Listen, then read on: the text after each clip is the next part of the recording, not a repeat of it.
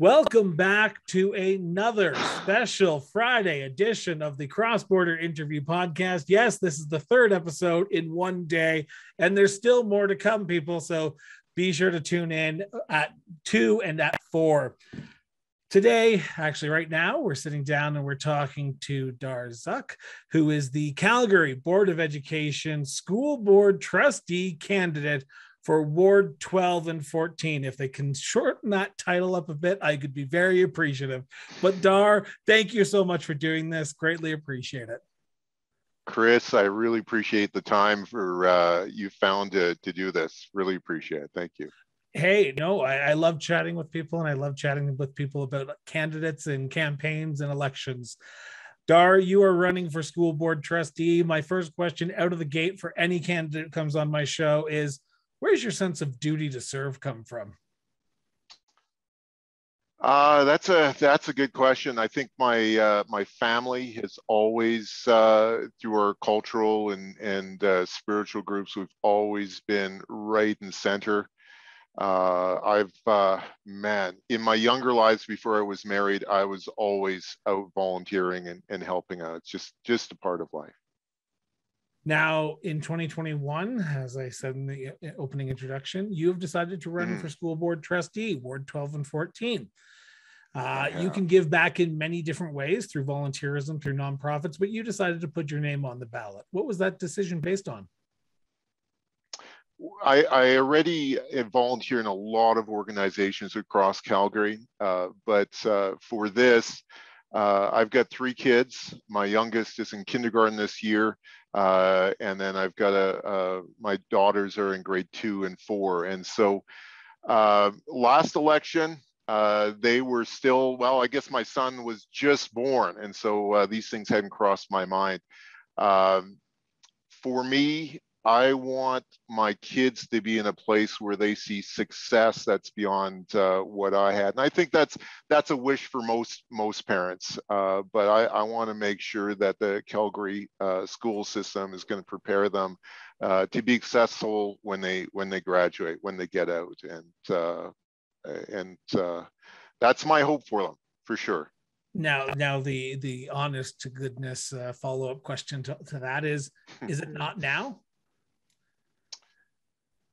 It's a range. That's a good question, Christopher. You know, I'm an entrepreneur, small business guy. I speak to a lot of parents around this city here that have big hopes and dreams for their kids. And then I spend a lot of time seeing great things across this world. You know, there is this grade 11 student in the Netherlands, and I mean, this is way off in the on one edge of the spectrum, but this grade 11 student in the Netherlands decided that he and his class were going to launch a satellite into space, and they did it for about $30,000. I think here in Alberta, we've got some really amazing parents. We've got some really amazing incubators. We've got world-class universities, amazing parents with stuff going on. And yet we've got a lot of kids that are unemployed when they gotta get out of school. And I think there's a gap there that can really be bridged. And we gotta do that through the CB. So yeah, we got some success, but I think there's a lot more to be found there. And I think that's what we gotta shoot for. So before we start talking about what we can shoot for, let's talk about what you're hearing. Because as the next school board trustee for Ward 12 and 14, I'm assuming you have been talking to parents of kids who are going through the school system right now. What are the concerns that people are bringing forward to you right now, and how are you wanting to address them if elected on October 18th? Yeah, that's a good question. There's a range. I hear from a lot of immigrant families here in 12 and 14 where their family values are not being supported. Filipino people, I remember one guy I spoke to at the door, and his biggest concern was that his Filipino family has traditions, cultural traditions, and what was being taught in the school was contrary. I mean, even things as simple as the Canadian Food Guide. And I think we've got to be sensitive to those sorts of things. I get emails from dads in wards 12 and 14 where they're really concerned that even though in this case his daughter gets good grades, he's concerned that she's having trouble with math and poor spelling and grammar. And he wants to remove his daughter from CB and put her in a different place. So there's definitely gaps there. I talk to older guys that have been around for Alberta forever, 75, 80. He says that, you know, when he has people that he hired for his company, kids out of school, they're unable to make presentations or properly articulate their ideas. And some of that comes to experience. But I think people have an expectation of the CB. And some of those, you know, we've got great, passionate people at the CB. I'm certainly not knocking it. It's a great institution. But I am also hearing people that are concerned that when their kids come out the other end, they're not as prepared as they should be to find success. And so those are certainly, you know, there's the common things as well, masks and curriculum and things like that. But the ones that really stick out to me is parents that have hopes for their kids, and they're concerned that when they get out the other end, they're not going to be as successful as they would hope. Now, the reason I love my show is because I take my directions from you. Usually it's the other way around. The host is the one who's dictating the way the story goes. But for me, it's what you say. And I want to talk about that dad you just mentioned there, the dad of the daughter who's struggling in math and spelling. And he's thinking about taking his child out of the public education and going to another school system or to another school in general. How does the school board trustee fix that issue? How does the school board trustee, if elected on October 18th, help parents realize that, you know what, we can do better, we will do better, just bear with us for one term and we will make sure your daughter does get that proper education that they need? Yeah, absolutely. I'm surprised by how many people I meet at the doors that have their kids in charter schools or private schools. And as you know, it takes an enormous amount of effort to start and maintain a private school or charter school, in addition to all the additional fundraising, because they are funded at a much lower level. And yet these parents, they go out and do this. And so I think that speaks to the concern and the hopes that the parents have that they would take that step. I think we as CB, as a school system, have to look more closely at their charter schools, see what they're doing right, see why the parents are going in there, and make some of those choices. And whether that's smaller class sizes, which I know is a regular topic within parents and within our communities, or being more flexible in the programs and what's being taught, and looking at the needs of our communities a little bit closer. I think there definitely is opportunities for this particular parent.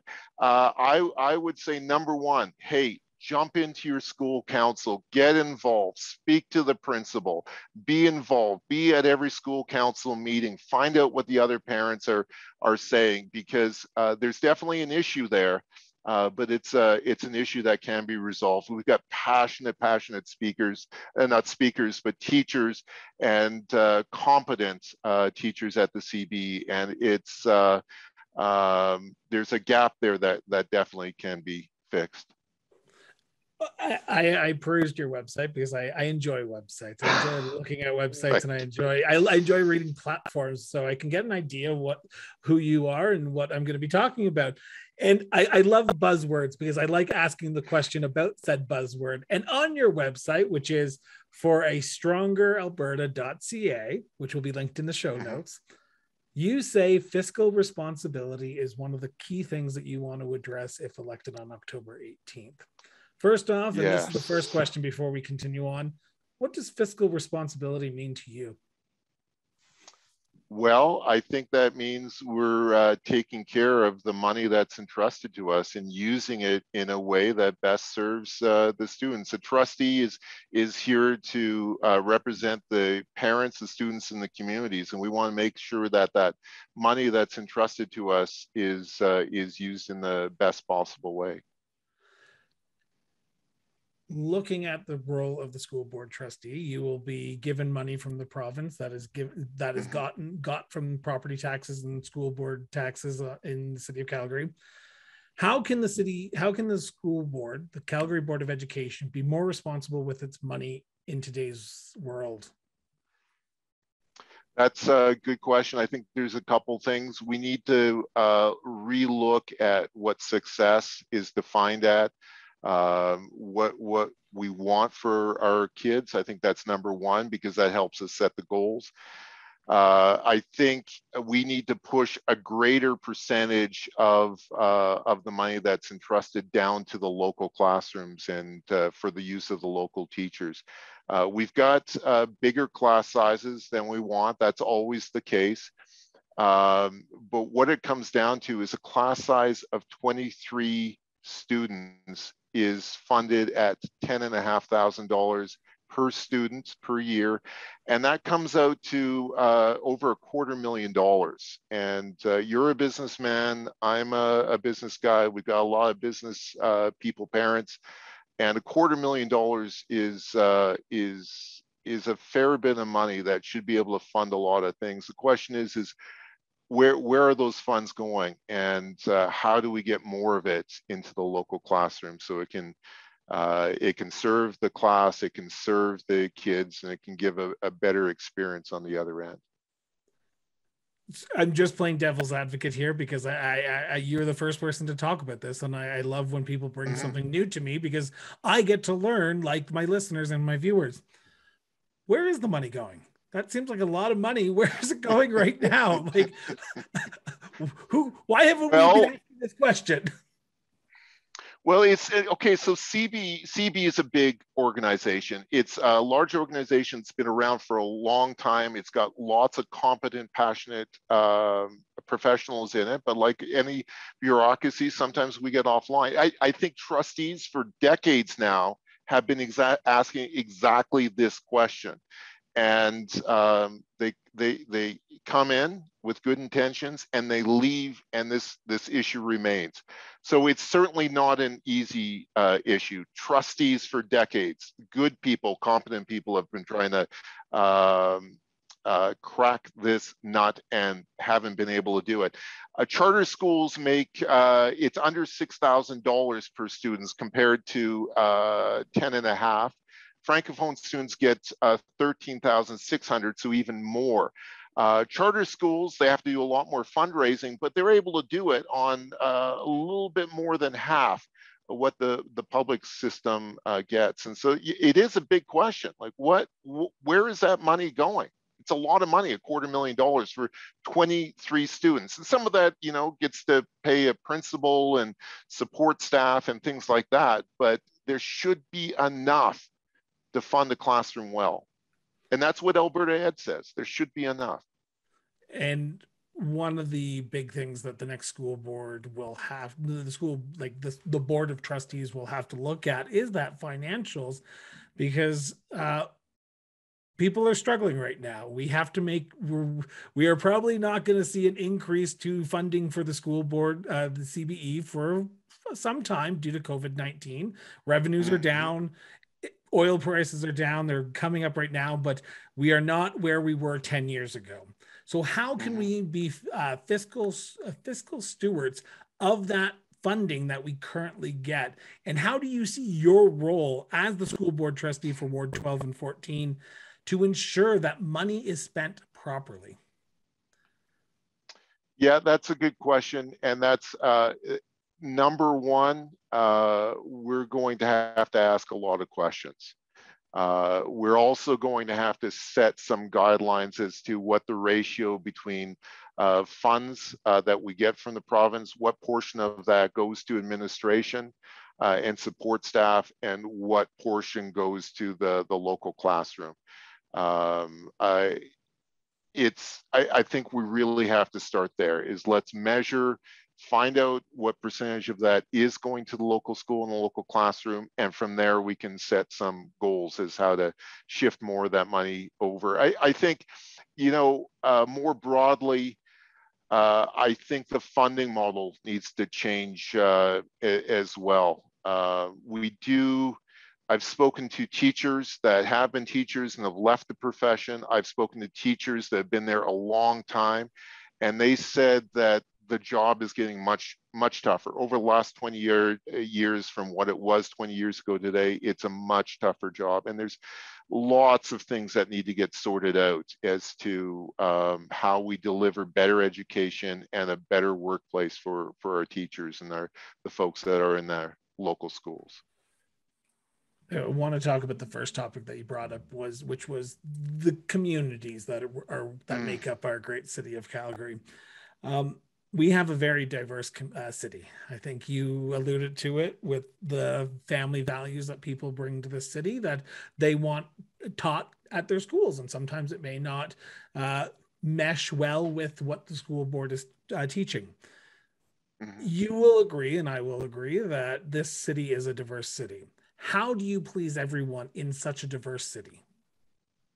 Well, you don't. You absolutely don't. Number one is you have to take it to the local school. You have to take it to the local classroom. You can't implement a policy that's across the entire city because it is so diverse. One of the great things about our school system is the autonomy that a lot of principals have, that they do have a strong voice for that local school. And, the other side of that coin is I belong to residential associations. I'm on the board of residential associations. I'm on the board of other community groups in the city, and I speak to a lot of business people. And this year I've been asking them, well, what about your local school? Can we do that at your local school? And it's completely off the radar for most of our communities, for most of our business people. The local school is just not there. And I think that's another big gap that we're missing, because as in other countries, in rural schools, or in rural communities, the school is the center and the heart of the community. Everything happens there. After school programs, the workshops, all this stuff is right at the heart of the community. But here in the CBE, for some reason, it's not. It's way off on a side. And I think that's a big opportunity missed. And when we get the community and the school together, and that's going to take a long time, but then I think we can serve our communities better. We can teach more to the unique aspects and the cultural differences of those local schools. Today, that's not happening. How do we do that? What's the first step? Because I agree with you. I agree. Like, I'm from a rural community, and I believe that the school was the heart of our community.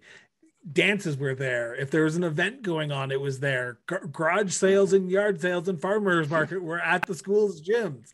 We enjoyed the school. When I moved to the city of Calgary, I've realized that the school is second. The school is second. It's everywhere else than the school.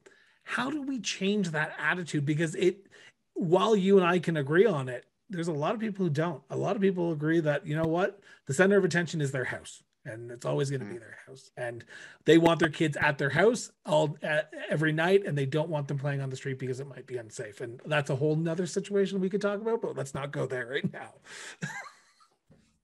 Yeah, well, I think I agree with you, and I think it's both. For some parents, their home is and should be the center of attention. For a lot of parents, that's not an opportunity, and there should be a plan B, and I think that plan B is the school. There's a definite cultural shift. I mean, the reason it is the way it is today is because there has been decisions made in the past to make it this way. And so I think, number one, there has to be a conversation as to why it is this way. You know, as a trustee, the worst thing we can do is take an idea like this and say, okay, this is wrong. We're going to change it, and it's going to look this way. So number one, we've got to sit down with the principals. They're the authority in the schools. It's their building. They're responsible for the programming, and ask them, like, well, why is it like this? What if? I think the trustees need to be the ones reaching out to the community. So we got spiritual organizations, spiritual traditions with a lot of our families, and they vary from community to community. I think we've got to get those leaders in touch with the principals, in touch with the vice principals, meeting the teachers, having a relationship there so they can discuss things. Because that's, I think, number one. The same thing goes with the community associations and the programs and essentially a chamber of commerce in our local neighborhoods and our communities. And these folks have to get together in a common way. You know, one of the school councils I'm on in Ward 12, the vice principal wanted to do something on High Street in Mackenzie Town, and no one had any way to figure out how do we do something on High Street in Mackenzie Town. But through my business dealings and some of my volunteer activities, I knew the property manager that took care of that whole area. And we have to have more of those relationships. We have to have people that are connected, that can put people together so they can talk about their ideas and figure out how to get stuff going. That's what we need more of. We need more people connecting one way or the other to know who they are and what they want to do. I agree wholeheartedly. I'm just cautious of time here because I just want to make sure that we get to everything that we need to get to. I want to talk about one last thing before we move on, and that is parental consent. It is on your website, so I'm okay with talking about it because it is one of your solutions that you want. What do you mean by parental consent, and how has the CBE not been doing this or doing this, in your opinion? Yeah, it's a good question. As a parent, we're all very, very protective of our kids. We've got hopes and dreams for our kids. We're concerned when they bump a knee or they have a fight with their friend in school. My kids are young, and so my experience with them is limited compared to a lot of parents out there. When it comes down to it, parents are the best protection for their kids. They'll be the best advocates when something is gone wrong or their kids are hurt mentally or emotionally, and are best there to resolve it. So parents will always be the best advocates for their kids. When there's a decision made as to what happens to kids in school, I think particularly in the younger grades, parents need to have to have an option. I just did the video on my YouTube channel about grade 2 physical education because my daughter's in grade 2. And sexual education as well on that, because that's the thing I think a lot of parents are concerned about, especially with all the media that's come over the years for early primary school stuff. And I had some parents, not parents, but teachers comment on those videos, and they said, you know, for any topics like that, we absolutely reach out to the parents. We give them an option where their kids can step away and be involved in other activities. And I think that's an excellent example of what's happening in CB and what we want more of. Is CB needs to reach out, ask for the parents, and if the parents are like, no, that doesn't fit well, that there's some other alternatives, and they do a really good job of that. Awesome. Thank you for being honest about that. I know I threw it at you, but I just wanted to ask because sometimes key buzzwords are fun, but you want to dive into it. So thank you for being honest about what that you parental consent meant for you. I want to turn now, because yet again, just cautious of time. I want to turn to the future. October 19th, you wake up. You wake up on October 19th. You are the trustee elect for the Calgary Board of Education for Ward 12 and 14. What is priority one for you? Taking down signs across the city. You were the first we're to legally say that. Obligated. Yeah, we're legally obligated. I think some people talk about teamwork and reaching out to the other candidates. I about 2 months ago sent an email out to every candidate that's running in every other ward. Says, listen, I've spoken to Mike Bradshaw, who's our incumbent. Well, he's not an incumbent; he's our current trustee. And I said, what does success look like, and what's going to make this role successful? And he absolutely said, you got to have a good working relationship. So I sent an email out to everyone. So that's, I think the opportunities are, speaking. I've reached out multiple times to every school council in wards 12 and 14 to initiate that relationship already and introduce myself. Alberta Ed is the big one. I want to hear, CVs is strange to me, and I think for a lot of parents, in that in 2000, when Lyle Olberg was our Minister of Education, he fired the whole bunch of them. And then in spring of 2020, last spring 2020, our current Minister of Education said, you guys better pull up your socks or you're gone. And those are nuclear options. And yet it's happened twice in the last 20 years. And I really want to find out what the expectation is for Alberta Ed, and what is so wrong that they're looking at these nuclear options, because they're competent people in Alberta Ed as well. And we've got to figure out how to line up with the different levels of government so that we are doing what's successful, what is intended for this organization. So that's the number one. Now, as a businessman yourself, and as a businessman myself, I know that you have to put metrics into place to be successful. You have to say, I need to get X, Y, and Z done by this date, and this date. And if I don't get them done, I'm not doing my job and I'm not being a successful business person.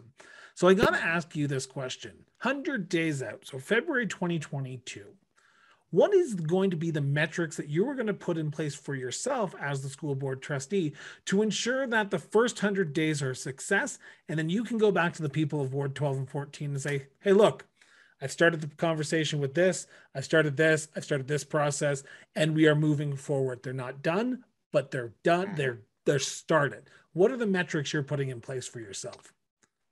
That's a good question.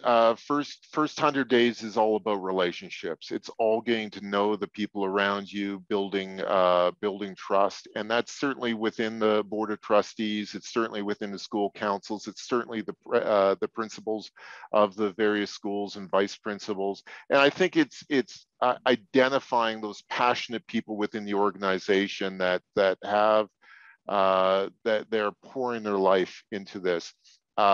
I think my metric, honestly, is like you. I've got a podcast show that I do.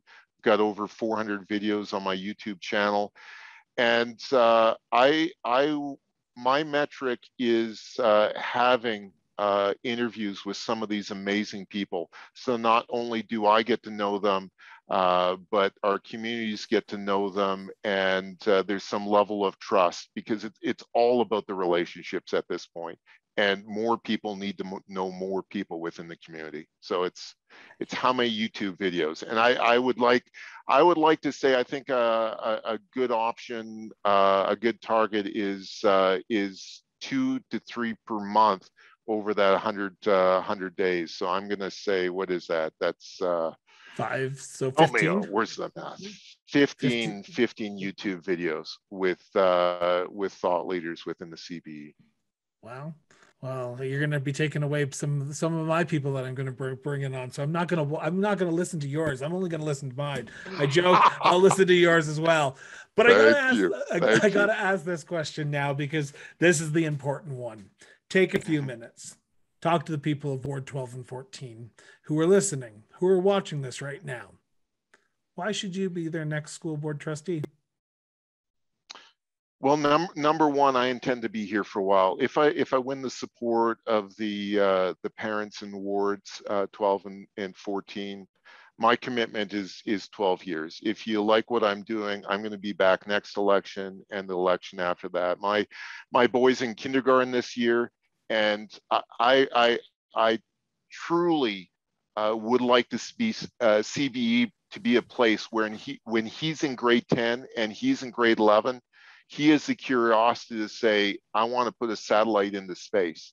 And the kids and the teachers around him say, I think we can do this together. That's what I believe we can do. And it's going to take that long to do it. And we've got the amazing people in the communities of Calgary, our amazing oil gas engineers and parents, and the affluence and the amazing universities that I think we can get this done. It's going to take time, but that's what I want my son, the environment for my son to be when he's in grade 10 and 11. Dar, I want to thank you so much for doing this. Now, I'm going to say this and I'm going to ask you one last time. I didn't actually ask you beforehand, so I'm going to ask you for the first time and the last time. But there's probably someone right now yelling at my screen, yelling at their car stereo, yelling at their YouTube channel, watching this and going, why didn't you ask him about this question? How can people reach out to you and ask the question before Monday? Yeah, for sure. My cell phone is on my sign. So if you find a sign like that, my cell phone number's on that. It's also, if you Google my name, you'll find me everywhere. There's a lot of stuff on me and it's all got my contact information. So stick it in Google and you'll absolutely find me. Otherwise, it's the website you'll find at the bottom of Chris's YouTube channel here, and all my contact information's there as well. Dar, I want to thank you so much for doing this. It's been an honor and a pleasure. And now I'm going to, as I've said at the 10 o'clock hour and the 8 o'clock hour, and now I'm going to say it at the 12 o'clock hour. Get out and vote. Vote, vote, vote. If you do not vote, you do not have the right to complain for the next 4 years. Our ballot is long. For those who have gone out and advance vote, you know it is long. There is 2 pages to it. Vote for the mayor, vote for the school board trustee, vote for the council, vote for the fluoride issues, vote for everything, and vote. Yes. Just get out and vote. I can't say that enough. Go ahead. And one more thing too.